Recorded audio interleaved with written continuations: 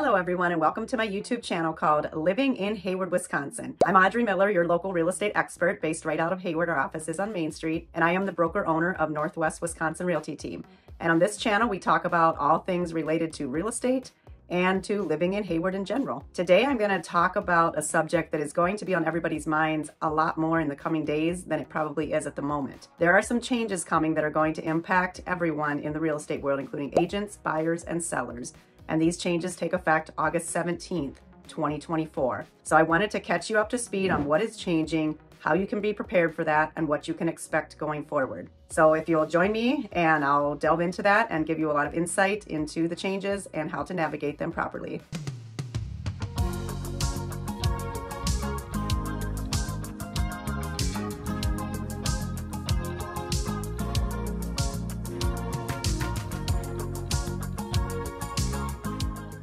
So to start with, we need to talk about how things have been up until now in terms of commissions, buyer agent compensations, and all of those things. And we'll talk a little bit about why the changes are being made at this time and the background on that. And then I'll talk about what you need to know going forward. So for many, many years, I think 30, 40 years or more, the way that commissions have worked in the real estate world and with buyers and sellers is that the listing agent would sit down with the seller and would negotiate a commission based on their firm's policies and what they charge. You know, the seller would have choice of who to hire as their listing agent with their associated fees. But the big thing is that the listing agent would also negotiate the buyer agent compensation. And for many, many years now, our multiple listing service that all of us agents use to share listings and information also was where we shared buyer agent compensation. So for example, I meet with Mr. and Mrs. Smith and I say to them, okay, our firm will charge X amount for commissions to sell your property. And of that, part of it is going to go to a buyer's agent if there's a buyer's agent involved. And by participating through the MLS, this information was shared very easily and efficiently, and a buyer's agent would know that, yes, we're going to be paid by the listing firm to the buyer agent firm, and the buyer did not expect to pay any commissions to the agent who was representing them. There's a big plus to all of this and why it worked very efficiently and effectively. One reason is because buyers already, when they are purchasing a property, need to come up with down payment funds, homeowners insurance, closing costs for their loan, whereas a seller is typically walking away with proceeds at a closing, therefore having the funds readily available to pay the agents on both sides of the transaction. Now, this decoupling, as they're calling it, is coming from a situation that happened in the state of Missouri. So it's my understanding that not all states in the United States have what Wisconsin has had for a long, long time, which is forms that are mandated for us to use that are drafted by a team of lawyers. We can't write our own contracts. We obviously fill in the details, but the boilerplate of the contract has been well thought out by a team of lawyers with the Wisconsin Realtors Association, and we are required to use those specific forms. Apparently not all states have that. Part of what is within our listing contract form, and a conversation that I've had many, many times with sellers, is, okay, here's the total compensation that you're planning to pay in terms of commission, and this is how much will be going to the buyer's agent. And then I've discussed with sellers, what are the pros and cons of what we offer to a buyer's agent? What would I recommend that we offer to a buyer's agent to maximize the interest in the property, to maximize the number of buyers? So we've already been having these discussions in Wisconsin ever since I've been in real estate and long before that. But apparently some states did not have this full disclosure within their contracts, and that was the start of the lawsuit against some real estate firms in Missouri, which then ended up including the National Association of Realtors, the NAR. And it turned into this huge lawsuit that's going on. There's been a number of copycat lawsuits. To date, none of those are in Wisconsin. Like I said, I think they'd have a hard time gaining traction in our state because we've always had this disclosure. So it's a little bit frustrating that we as agents here in Wisconsin are feeling the impact of this settlement agreement that the National Association of Realtors has worked out related to the lawsuit, because now it's impacting us in a state where nothing was broke, so why fix it? Sellers were fine with paying the buyer agent compensation. They understood the reasons for that. And buyers liked that they could go look at properties and not have to worry about paying commissions to their agent in a situation where they're already coming into the transaction needing to have a lot of out-of-pocket funds. So this worked very smoothly without issue. I've never had a buyer or seller complain to me about this. You know, these commissions have always been negotiable based on a firm's policy, and it's always been negotiable how much you offer to a buyer's agent. And I'll get into this a little bit more as we go forward, but I wanted to kind of lay the groundwork for how things have been done, why they worked really well, and what is the cause of the changes. And this is all in brief form. You can obviously do internet research, read the NAR settlement if you're bored sometime, and kind of get perspective. But this is in a nutshell explaining what has happened up to this point that is causing the changes that are coming up as of August 17th of 2024. So what is going to be changing? There are two major changes that are going to impact both buyers and sellers, but in my opinion, it's going to impact buyers more than sellers and impact buyers in a little bit more of a potentially negative way than it will impact sellers. So the things that are changing are that agents are no longer allowed to offer compensation to a buyer's agent through the MLS. So if sellers want to still offer buyer agent compensation, I think most of them will. We need to communicate that in a different way. We have other methods that we can communicate this: phone, text, email, but it's not going to be out there on the MLS in a simplified way that every agent can just look at it. So that's one major change. The second major change is that agents will need to have a written agreement with a buyer before showing them properties. So historically, we've often shown properties without any kind of written agreement. You know, you're getting to know each other, you're finding out if you work well together. And then at the time of an offer is when I would typically enter into an agency agreement with my then client. Prior to that, they are a customer. And I know most of you don't even know all the intricacies of this and how everything works behind the scenes. Believe me, there's been many times that I know that buyers especially don't understand how the process works, because they'll have me show them a house. Next thing I know, they're trying to work with another agent when I've already shown them a property, because that goes into like a procuring cause situation. I've had people call the listing agent and ask a bunch of questions, then call me, and all of a sudden I'm finding out they've already spoken with the listing agent. So I get it that people are unclear what goes on behind the scenes in real estate, and this is going to probably bring a lot more awareness to people of how it all works. But it's like that in most industries. I feel like if you ask me about the behind the scenes of an insurance company or a construction company or any of those things, I would not probably understand everything that is behind the scenes. So buyers are going to need to be entering into a written agreement with an agent before viewing properties. I think this is going to be the biggest thing that is going to be difficult for people to wrap their heads around, because in the past, they've been able to just call any agent, go see properties, not having to discuss any compensation to their agent during that process. And part of it is too, as a buyer, you often don't know the agent that you're calling. If you don't have a past history with them, you go on Zillow or Redfin or somewhere like that, you choose an agent, you click a button, you get an agent, and they're the ones that end up helping you. So I think it's going to be more important than ever for buyers to know who they are hiring to represent them. You might want to check how much experience does the agent have, and not just how many years have they been in business, but how many transactions do they do on an annual basis. Is it somebody who you want to hire to represent you? And you're going to find that agents are going to be discussing with you about their compensation prior to ever looking at homes. So this is going to be a big change for buyers.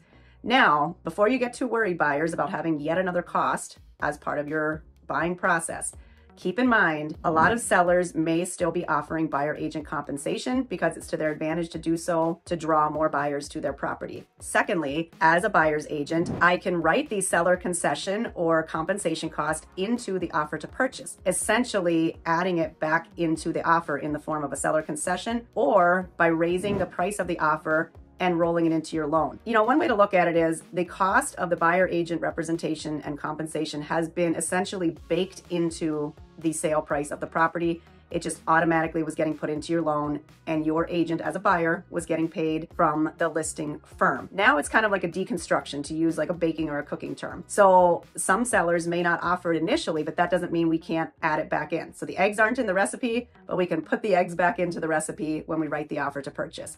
However, in a buyer agent agreement, there's going to likely be language from your buyer's agent saying, if we cannot get the seller to pay this, or if we cannot roll it into your offer, then you as a buyer will be responsible to pay your agent directly, and you'll be negotiating with your agent on what that may be. And firms are going to have policies of what they charge, just like people always have had with commissions in general. So those are going to be some of the options. And if you want to have someone representing you in the transaction and not working for the seller, you will need to enter into a buyer agency agreement. There's a lot of pros to hiring a buyer's agent, especially one who's experienced, has market knowledge, knows the area, knows how to negotiate on your behalf, knows how to help you through the transaction. Huge benefits to that. And there's also risks to not having representation. And I think that's the reason that historically we have figured out this way that worked really well to get buyers a representative without them having to have extra money out of pocket. So my hope is that it kind of continues in that way, but we just communicate it differently. But I don't know. It's kind of a little bit of the Wild West for the next few months or half a year or more till we kind of figure out what is a new normal. And us as agents, we are going to be learning along with you as we see how this all shakes out. To me,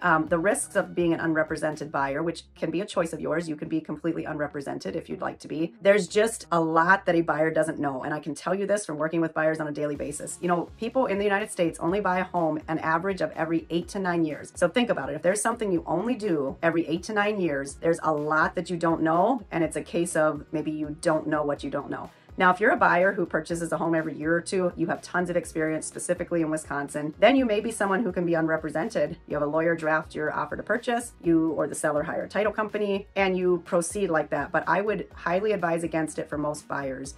There is quite a lack of knowledge because it's a process that you don't do very often. People forget the different steps in the transaction. They don't know about how inspections work. They don't know how to negotiate based on the current market conditions to get the most chance of, getting the property. Just all of these things that make it difficult to be unrepresented. So I would advise against that unless you're a very experienced buyer who really knows the process and what's involved with it. So the media has been putting out a lot of things that have been inaccurate, which is quite frustrating. And it's interesting to see the inaccurate information that's being put out there. A couple of the major headlines in the media are things like house prices to fall due to NAR settlement. It's just not true. Or the 6% commission is going away. That's a headline that the media has had. Again, not necessarily true. It depends on what buyer's agents and listing agents are negotiating. Another headline is that it will be easier for buyers to get into a home and that this will somehow be beneficial to buyers, where I think quite the opposite. So that's from the buyer side of things, what is going to be changing and what you can expect. So don't be surprised when you call somebody to go see a home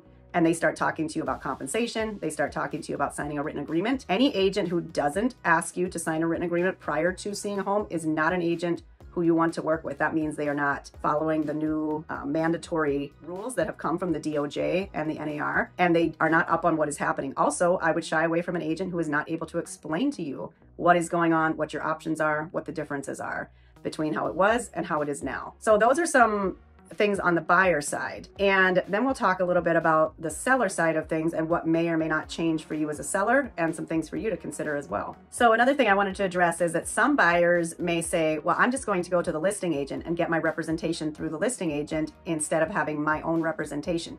And that's also an option for you. That's always been an option. But again, the listing agent is also working for the seller. So keep in mind that will be dual representation, which is legal in Wisconsin, but the listing agent will be working for the seller and also working for you.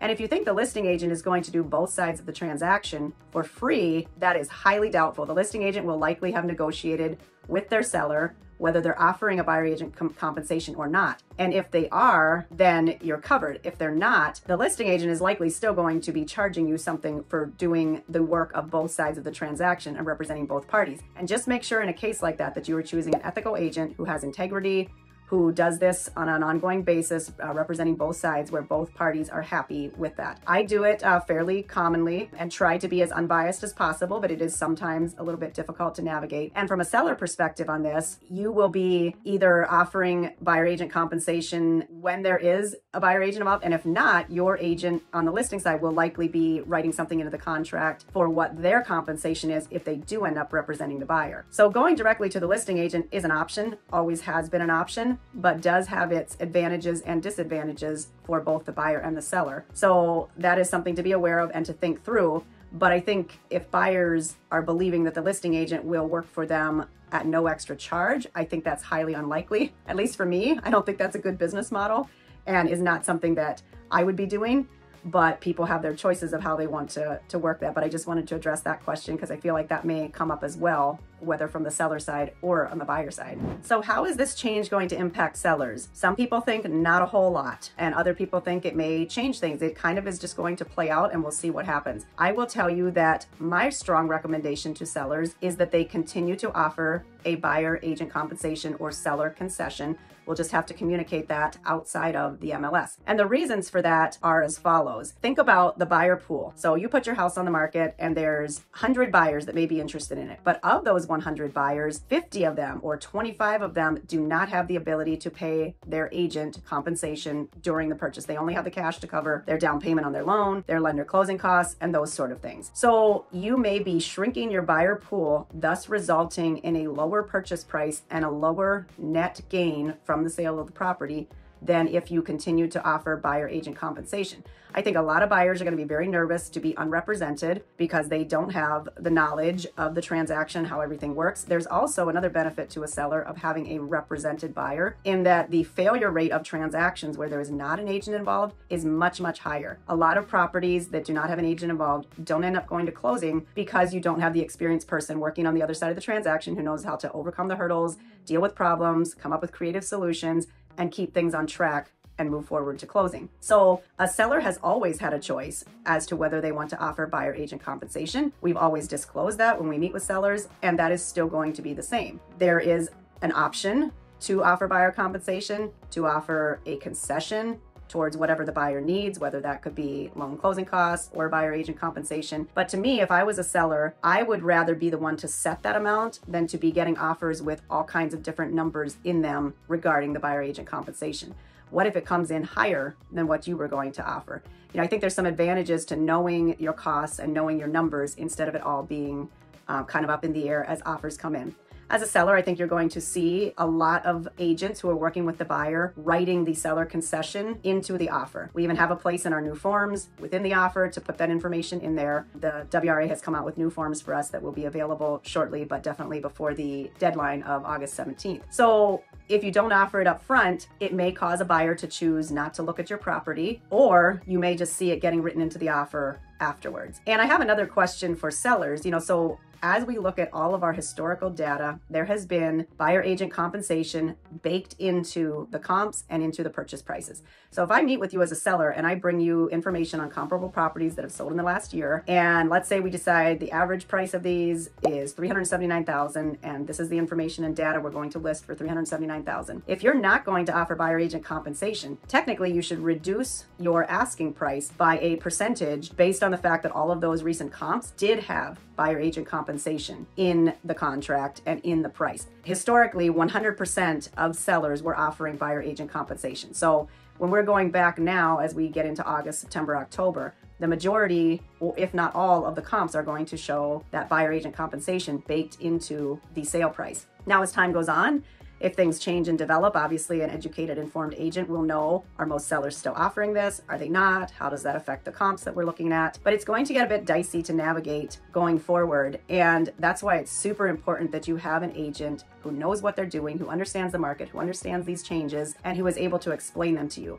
I will tell you, I met with a couple sellers in the last week, and we talked through all of this, and I explained to them what's going on. I explained the changes that are coming, and they both said, without much conversation, we would absolutely still like to offer a buyer agent compensation. We want to have the most buyers interested in our property, and we want to put it out there in the best light possible, not just, the marketing, but also that we are offering compensation to a buyer's agent so a buyer has representation, and so we attract the highest number of buyers to our property. So these are some considerations for sellers. Now, as a seller, could you say, you know what? I'm only going to pay my listing agent. I don't want to offer a buyer agent compensation. I understand that a lot of other people are, but I just want to see how it goes.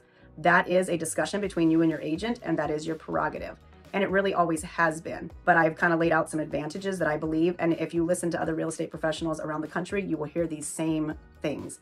Because we know how it works. We know the objections that a buyer may have. And if they're looking at 3 properties and the other 2 are offering to pay their agent and you aren't, there's a possibility it could disadvantage your property. But again, that is an educated decision that you can make as a seller, deciding whether or not to offer that. And that kind of gives you the overview of what is changing, how things used to be, how they're going to be moving forward, and what may or may not change based on how everything plays out. I'm happy to answer any other questions you have.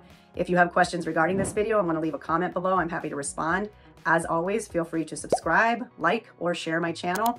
I'm here providing updates on living in Hayward and on the real estate market, and I'm happy to help you whether you're looking to buy or sell. Thank you very much.